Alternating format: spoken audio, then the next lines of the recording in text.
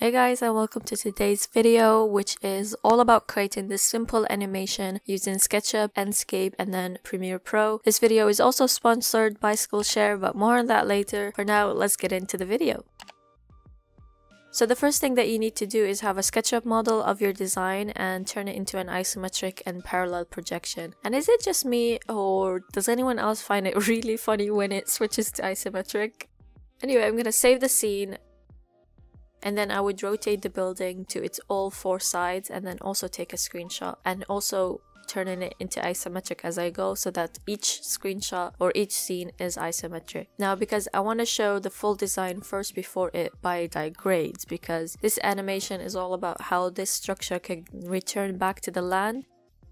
Open up Enscape, and I like Enscape so much. It's so quick and easy, but the one thing that I hate about it is that you can't have both screens open at the same time. So if you have double screens or a different setup at home, this might look nicer, but for me, I have to split the screens and that works too. Now I leave my Enscape settings on the default because I like how it looks, but you can very easily change its setting and customize it and make it how you like it.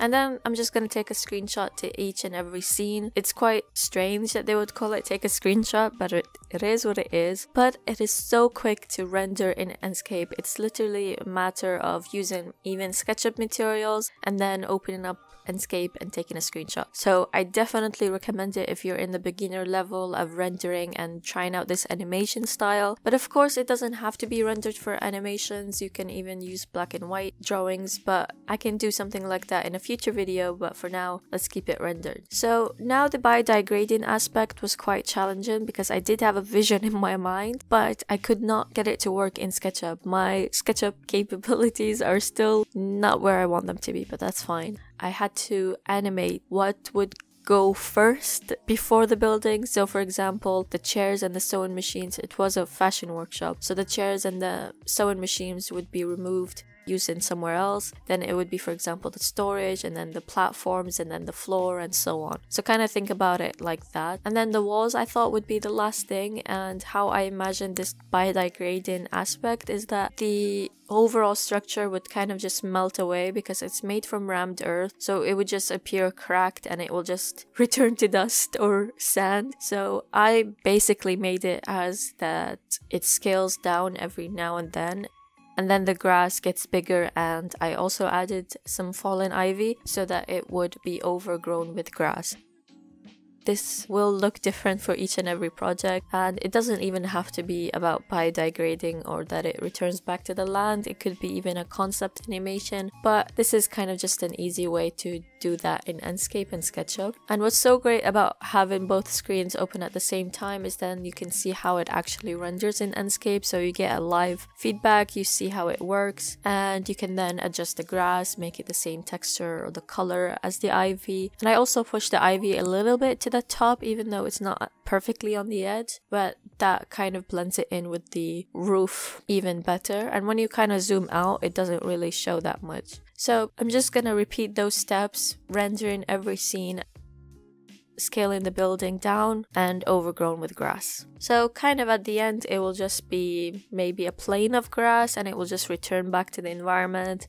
Now, before we get into Premiere Pro, I do want to mention our sponsor for the day, which is Skillshare. I have mentioned them before, but if you don't know, Skillshare is an online learning community for creatives where millions come together to take the next step in their creative journey. They offer thousands of inspiring classes for creative and curious people on topics including illustration, design, photography, video, and more. Their classes are designed for real life, so you can move your creative journey forward without putting your life on hold. So you can learn and grow with short classes that fit your busy routine, with most classes under 60 minutes. The first class that I want to highlight is the Animation Station with Neil Patrick Harris. And when I say I have never clicked on a class this fast before, I highly recommend you watch it. It was so fun to watch. It's going to be legend, wait for it, and I hope you're not lactose intolerant because the next word is dairy. The next class that I want to highlight is the animation for illustration by Abby Lawson, who shares her technique in creating move-in images that combine Photoshop with simple steps in After Effects to create a layered animation with a hand-drawn look. They also have classes for Premiere Pro. Whichever software you want to use for the animation, Skillshare has a class. Skillshare is also incredibly affordable, especially when you compare it to pricey in-person classes and workshops, as the annual subscription is less than $10 a month.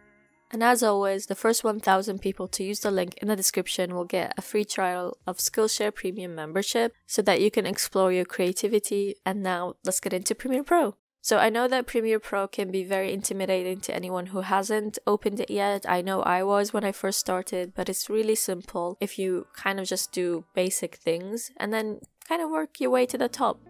So once you open a new project in Premiere Pro, keep the settings as they are. You can then import all of your images and any of your media. So for example, if you had any video scenes or music, and then you would just drag everything to the bottom and that will just create a sequence. And I like that I didn't change any of the naming from Enscape, so it kind of already automatically named it for me so that when I put it in the sequence, they're already in perfect sequence. But you can also check it if you want to make any adjustments. And if you select everything, right click, and then you can go into speed and duration, because automatically Premiere Pro will make every scene about 5 seconds, and I wanted this to be a quick animation, so I changed it to be quicker. And then if you right click between the gaps, you can then ripple delete, and as you can see, that's a very simple animation and you can export it as it is. Now what I'm also gonna do is just press Ctrl and D, which applies the default transition in Premiere Pro, which is dissolve.